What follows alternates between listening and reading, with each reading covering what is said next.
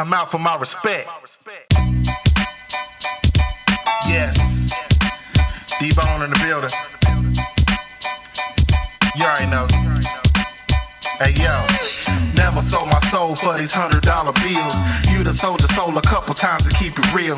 Trying to keep it tough, never saying how you feel, but you tell a bunch of lies in your songs to get a deal. But Huntsville still will consider you real, even though you keep it fake, so I'm here to represent for the trill. Yes, let me talk to him.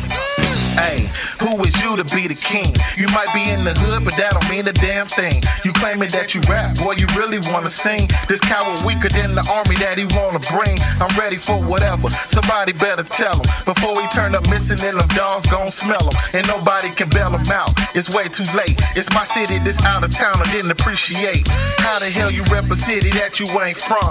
How you let Hunts Vegas roll off your damn tongue? The people in the city that you really from must be mad as shit, because one of they own that made a damn switch. That's a bitch move, that's something a mumble rapper would do. So when you say that you got it, you ain't got a damn clue. Only hit the studio to smoke some weed or drink a brew.